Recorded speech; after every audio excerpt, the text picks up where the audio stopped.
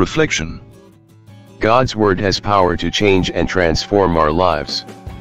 Do you recognize the power and authority which God has entrusted to you as His son or daughter?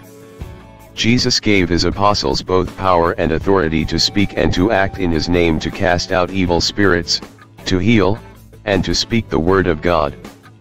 When Jesus spoke of power and authority, He did something unheard of.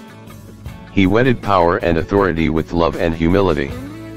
The world and the flesh seek power for selfish gain.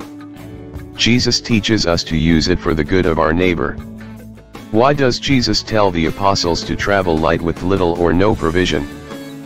Poverty of spirit frees us from greed and preoccupation with possessions and makes ample room for God's provision. The Lord wants His disciples to be dependent on Him and not on themselves. He wills to work through and in each of us for His glory. Are you ready to handle the power and authority which God wishes you to exercise on His behalf? The Lord entrusts us with His gifts and talents. Are you eager to place yourself at His service, to do whatever He bids you, and to witness His truth and saving power to whomever He sends you? Lord, make me a channel of Your grace and healing love, that others may find life and freedom in You. Free me from all other attachments, that I may joyfully pursue the things of heaven.